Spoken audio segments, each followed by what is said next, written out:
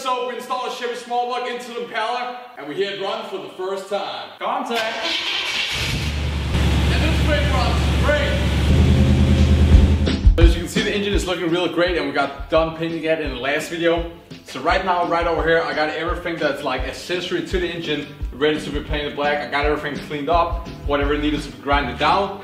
And we're gonna shoot it real quick with some semi-gloss enamel paint.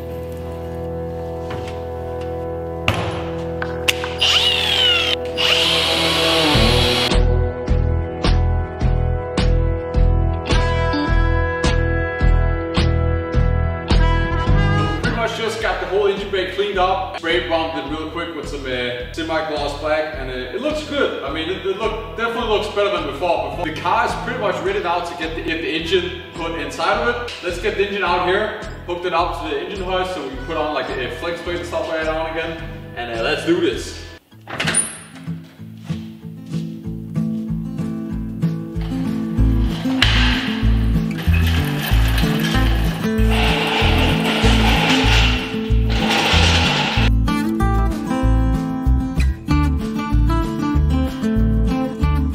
We got it in there. 2 out of 3 installed on the Impala. Man, it looks good in there. The orange, the silver valve covers, and the whole blacked out engine bay now looks real damn nice. So we got the new power steering pump put on with the new pulley wheel. I'm gonna slide this thing in here. So next thing, we got this stud thing going on here with a ground on it. Well guys, all the front accessories back on. The only thing I have to do is put the wires back on the alternator, and then pretty much everything on the front of the engine is done.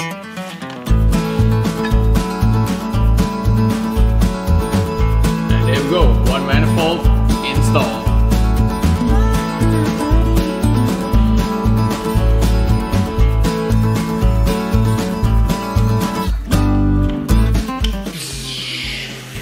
Jedi Knight. The surgeon light. Oh my god! As you guys remember in the last episode, these exhausts have been leaking very bad, okay? So of course we got some new seals here, and I'm just gonna see if I can pop them in. How did I manage to get it? Oh, there you go. When you fuck up, but don't really fuck up, so it's okay that you fucked up a little bit. It's one of the moments where you can't see the bolt, but your fingers just gotta do the job, you know? Yep, we are threading on, baby. We are threading on. Yay, there you go. Cross thread, better than no thread.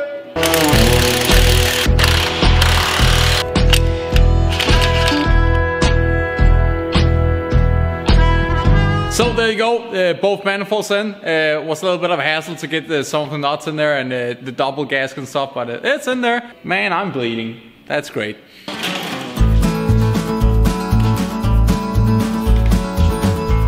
By the way, don't worry about this cap. It's just a customer cap.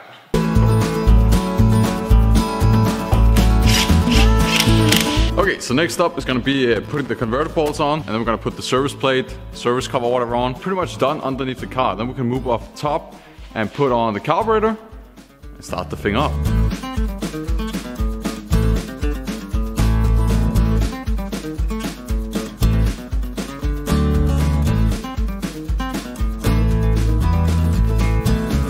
So as you guys can see, the only thing we're missing in the engine bay now is the distributor cap and plug wires. We got everything done underneath. Torque converter, inspection cover, starter, exhaust, everything is underneath is done. So what we just gotta do now is put it on top dead center, take spark plug number 1 out, put a finger on top of it, crank the engine, and then when the engine says shh, then you know you're on top dead center on cylinder number 1. And if you're by yourself, I have a little trick that you guys are gonna see here in a minute, which is a really smart trick if you're on your own and have to crank the car from the inside. On a Ford and a Mopar, you can usually just strip the starter solenoid with a screwdriver or something out of the engine bay, but at GM, it isn't that easy. So I'm gonna show you guys a little trick with some fuel hose and stuff. So here's the trick you wanna do. You got some 3/8 fuel line, right? You're just gonna stick that fuel line into the cylinder. Then up here in the roll, you put a finger on it.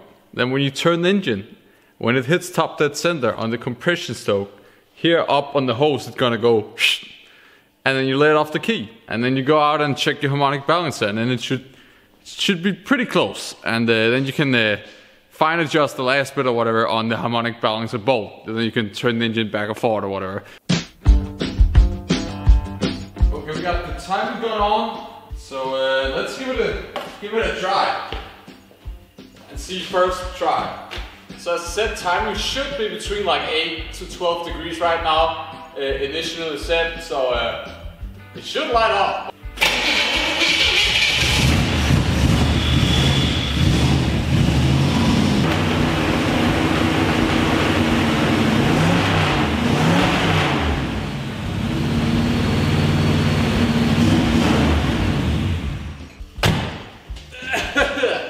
Well, I guess you can say it works.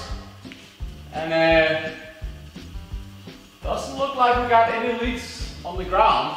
You can already tell it idles better than when we took it in here. This is completely cold and it's snowing outside. Not touching the throttle, choke, everything, contact.